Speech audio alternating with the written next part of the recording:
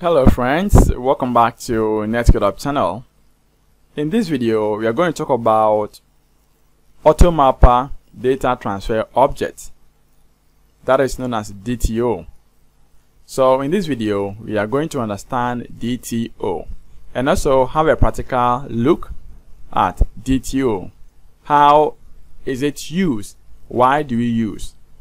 We talk about that in this video.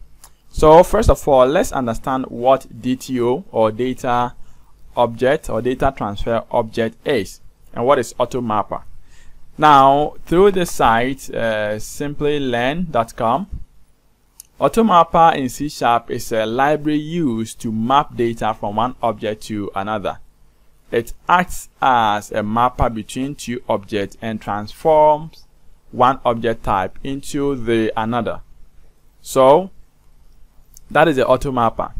Now they are used to transfer data between database and a client. So this DTO, it is not mapped to database, so we can decide on which properties that we want to include or exclude. So in case you are getting data from database and you want to take some of the data and leave some over there, it is possible with the DTO, data transfer object. You can decide which property that you want to use or you want to get in your data base or your table that you want to show to a client. Remember that DTO is used to transfer data between the database and the client. So from client to database, you can use DTO, and from database to client too, you're going to use DTO. Let's have a practical look with this so you understand what actually DTO is and what actually is AutoMapper and how we can use them together. So what you have to do here is you're going to create a web API project. So create web API project in the Visual Studio 2022, and remember that we are using .NET 7. So that's what we are using, .NET 7.0. That's the framework that we are using. So when you go to my Solution Explorer, you see I have a project here already. Project. Now this project contains nothing. If I run this, you can see I'm going to have a project. It's going to run and I'm going to have no projects or operations defined in the spec, so nothing here. Okay, so this is the empty project. Now the first thing that we're going to do here is we need to install some of our packages, and these packages are what we're going to use in our project. So let's add them. Go to Solution Explorer. Now right click on dependencies and click on manage nuget packages. Now in here, try to install this. I've done them already. So try to install. The first one is the AutoMapper.Extensions.Microsoft.Dependency Injection by Jimmy. So try to install this first. When you are done, install Entity Framework Core, Entity Framework Core SQL, and Entity Framework Core Tools. Try to install these 4 packages. This is the first one as AutoMapper, Entity Framework Call, SqlServer, and Tools. So these are the packages that we need for this practical. Alright, so now we have them installed. We can now move on with our work. So we need to create a class. Let's have a look at employee data management. So we want to create a class, but before that, let's add model. So add folder, and let's name this as models. Now with these models, let's add one model, and it's a class, and that's going to be an employee. So you want to grab an employee as a class. Now with this employee, you want to first get, that's an ID. The next one that you want to get here is name, and that's supposed to be string. Let's make it nullable, and that is name. Now we want to add, so let's add string nullable, and that's going to be department. So we can take this off. Now the one that we want to add here, that is date time. Say date time, and that's going to be date registered. Okay, now with this, you want to have set a default value, so we want to say datetime dot now. datetime.now. So that is the default value for date time. Okay, let's also set a static. So static, that is going to be let's make that integer, and static salary. So we set this to also a static one, and let's say let's 1005. Okay, so we set this. So you can see salary, date registered, they have a default value, name, department, and now, right? Good. Now let's save this. Now we want to create our DTOs. So the DTO, in the DTO we have the request DTO and we have response DTO. Now what is request DTO? Request DTO, it is where a data is coming from the client into the database, and a response is when the data is coming from database to the client. Okay, so for client to database, it means that it is post. The client is filling something, so it is post. That is what request DTO. Now when a client tries to get data from database, that is what response, because it is getting response to the client. So we need to create these DTOs. Right click on our project, let's add another folder, and this folder is going to name it as DTOs. So with the DTOs, we want to create request and response what DTO. So let's add a class, and this is going to be a response DTO. And now let's add one more. That's going to be a request DTO. So, and that's going to be a request DTO.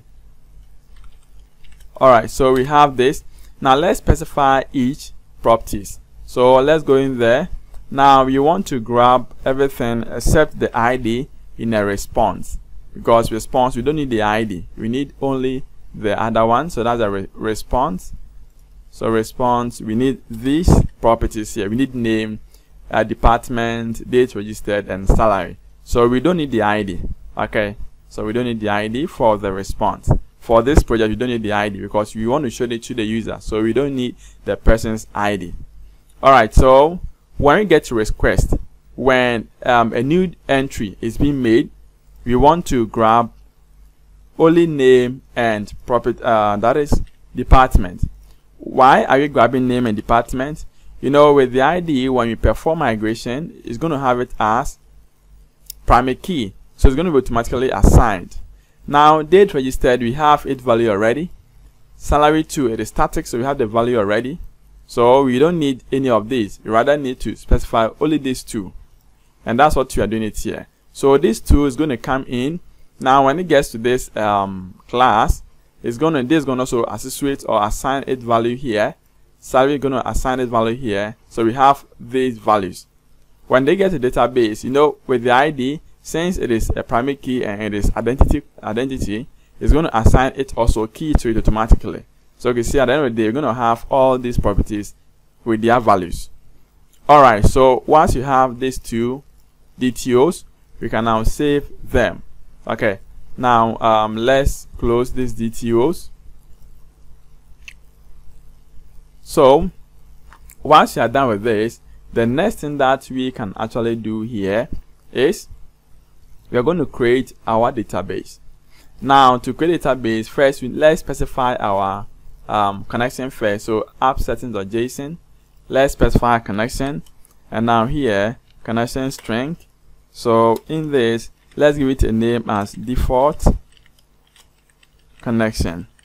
Now with the default connection, we specify the server as, so server that we are using here, it is local.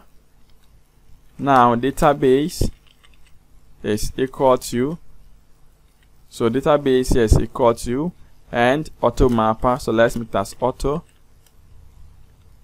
AutoMapper DTO.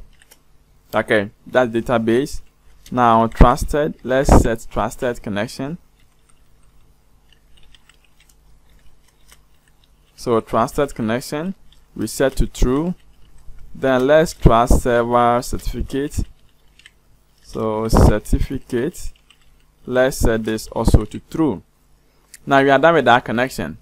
So now the next thing to do here is we save this, and now remember the name of the connection is default connection. So we can actually copy this, Now let's close this and let's create our connection file. So first of all, let's create that. So to create it, let's create another folder, and that's going to name it as data.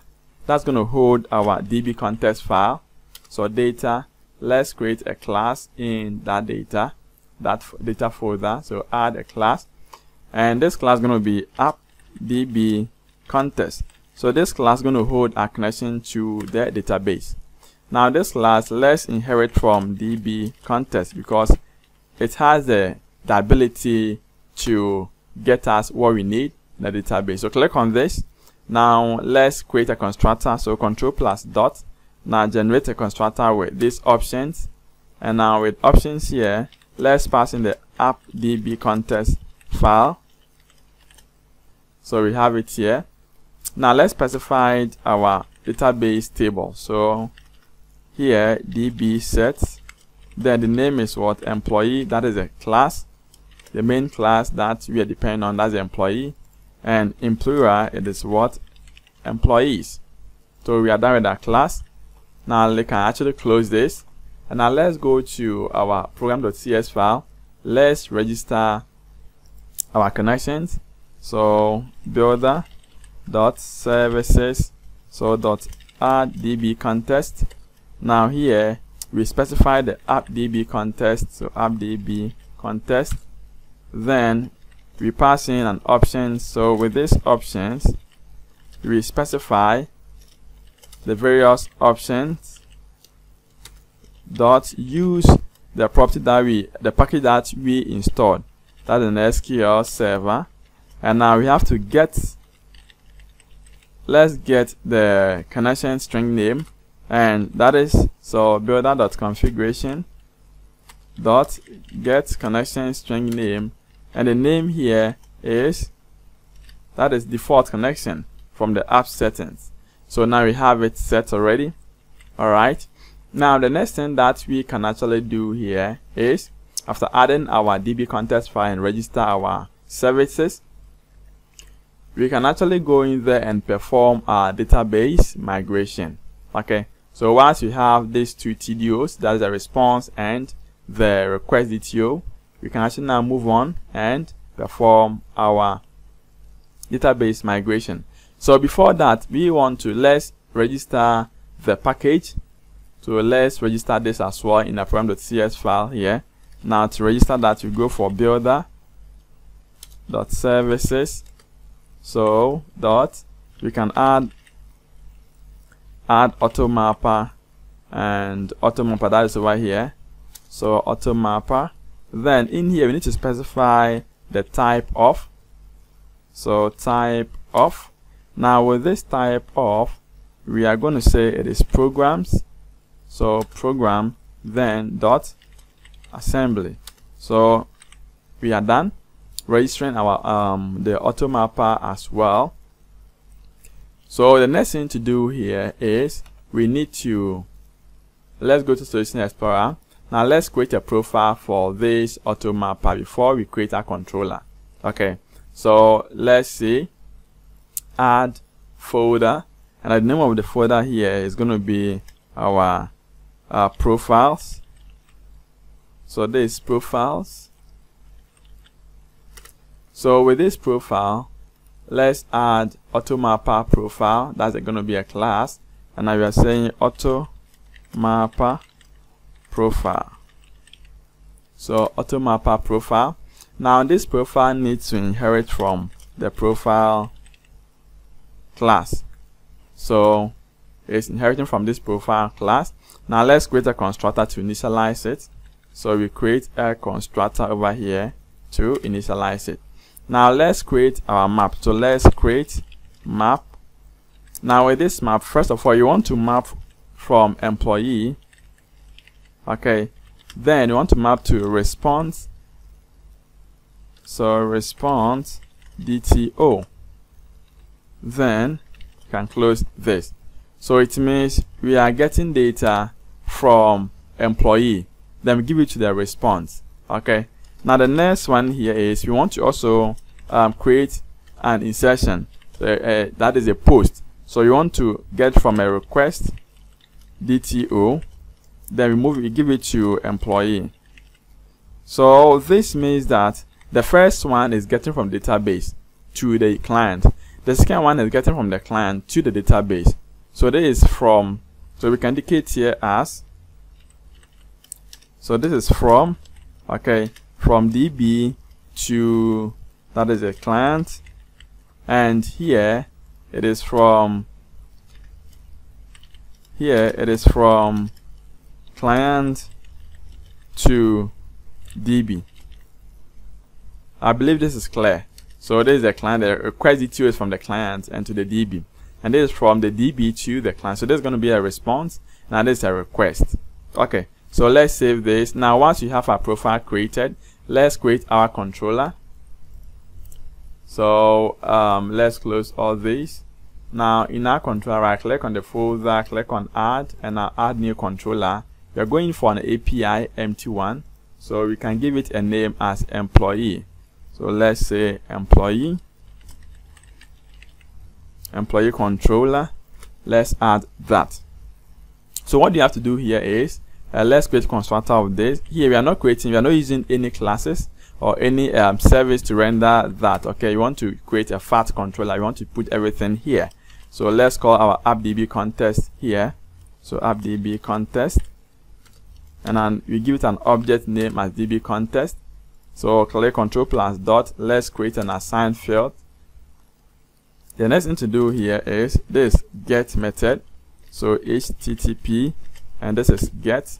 Now with this get, we have public, and you want to call as a task. So task is action results, and this action result is carrying a list of. Now this is response. You want to use response DTO because you are getting it from the database. So response DTO, and that is get employees. So with it get employees, what is it? The next thing to do, let's get all employees here and store it in the variable. So it's equal to, let's use an await keyword, which is going to be add the async. Now appdb contest dot, now employees table dot, so we can go in for to list async. Now we have the employees at hand, so let's map the employee object to the response DTO object.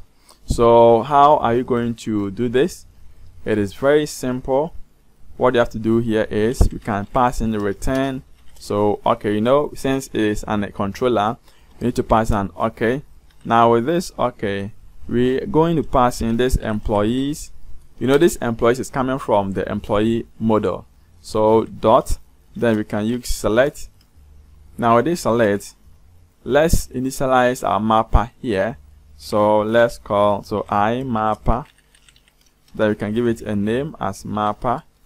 So click on this and control plus dot, let's create an assign property. So we can use,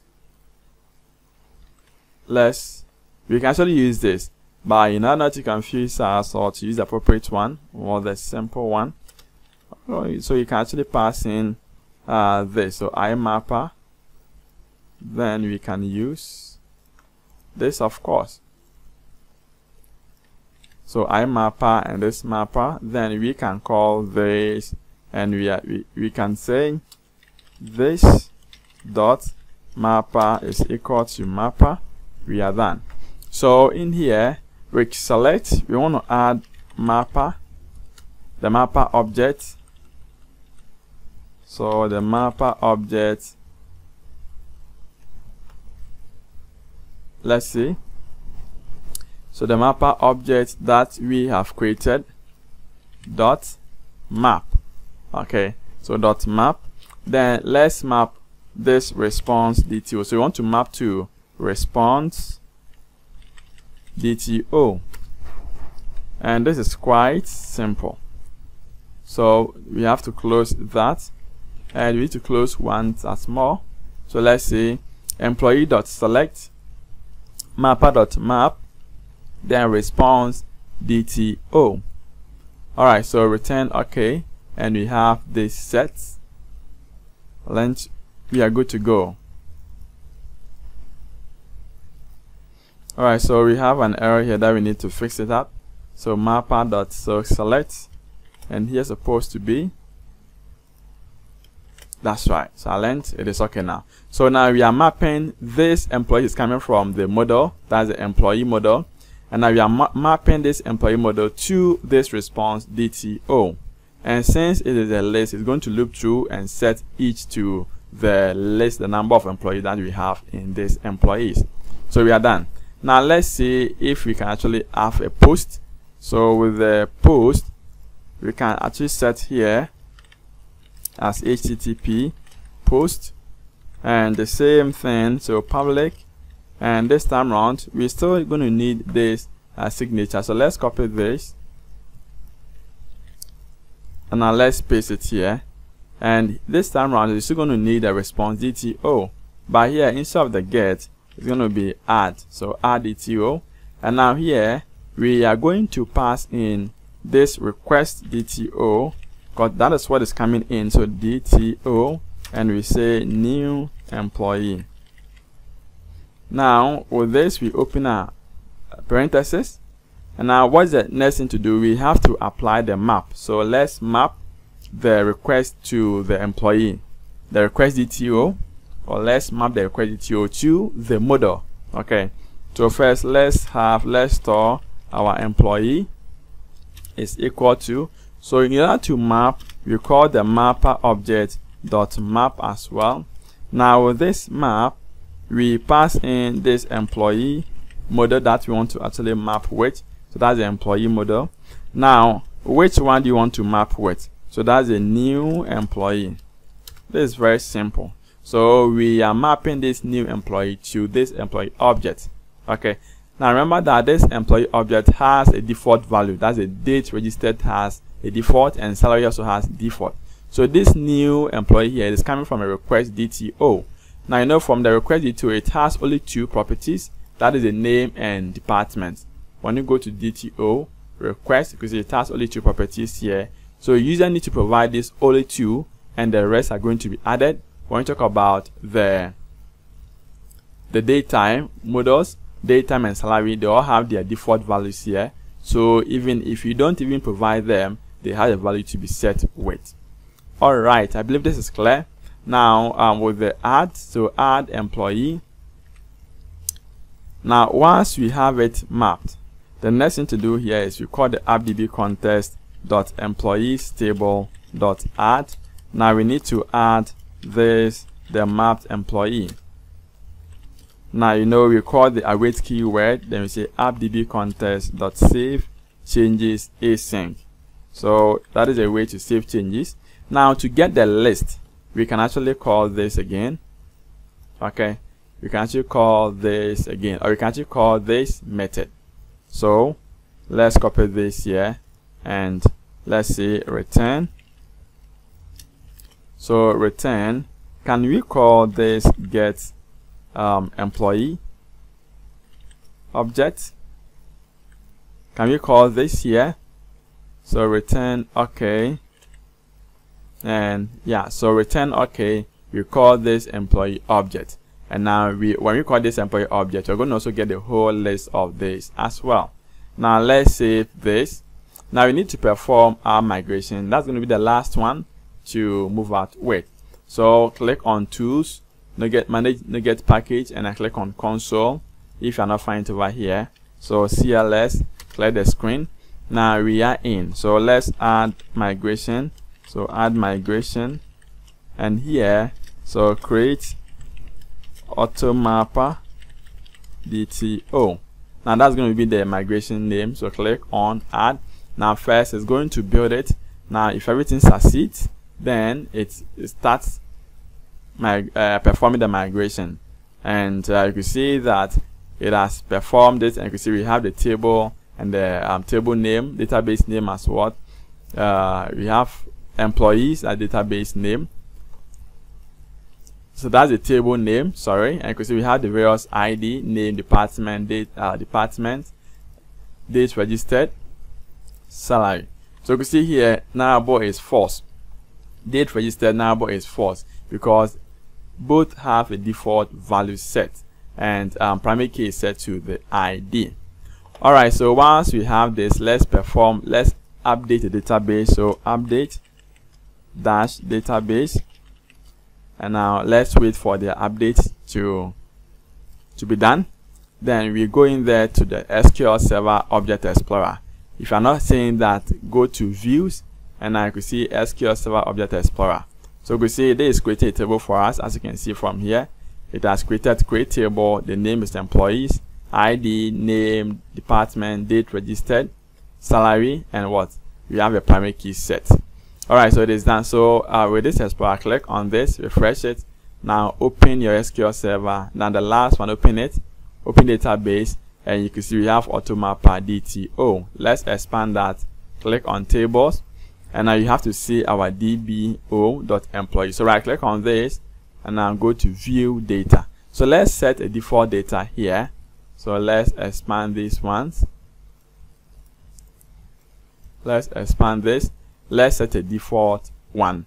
Maybe we can have as, so you can have Frederick Hughes.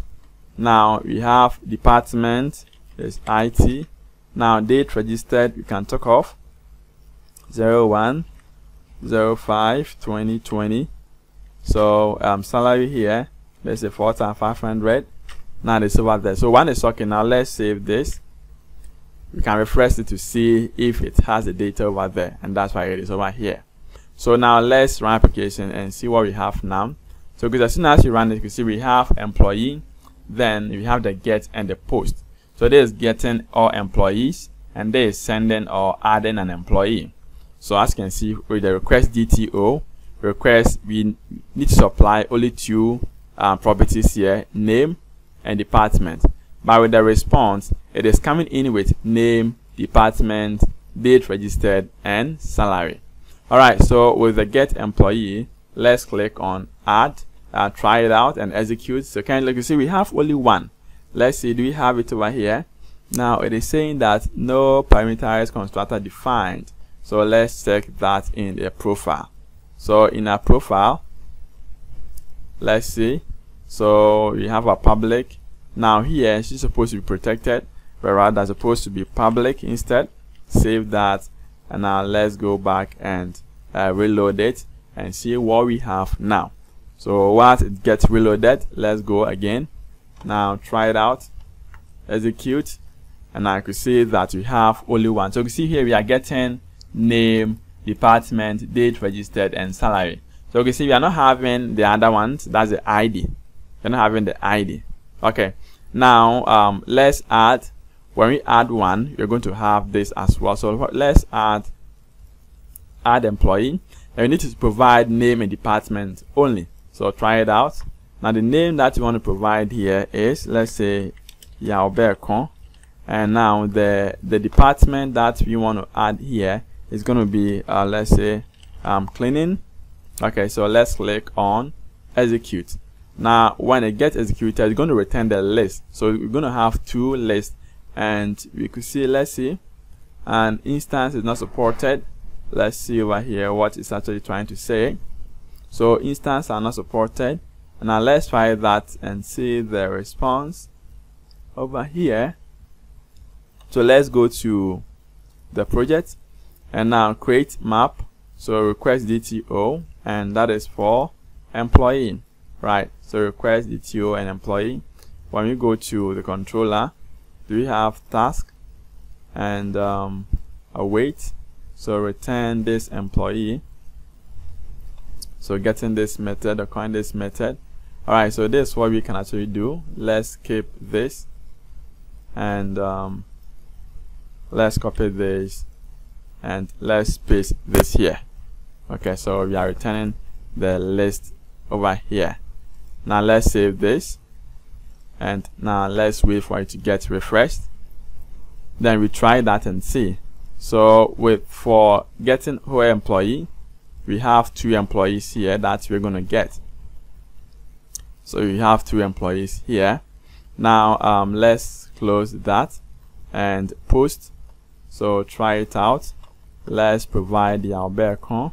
So beacon here, and now it is cleaning service, clean department, execute. Now let's see. Alright, so you can see that we have it added. Now your beacon cleaning and the salary is 1,450 because these are all fixed values. They are fixed, and you can see we have the date also fixed as well. Alright, so you can see as soon as we added one, we have the list of these. Let's try to add one more. So we have here Boake. So this Boake can be a form of HR. Now let's execute, and I can see we have 4. Alright, so you can see that we've been able to implement the DTO for a request and a response, and also we've been able to provide the AutoMapper.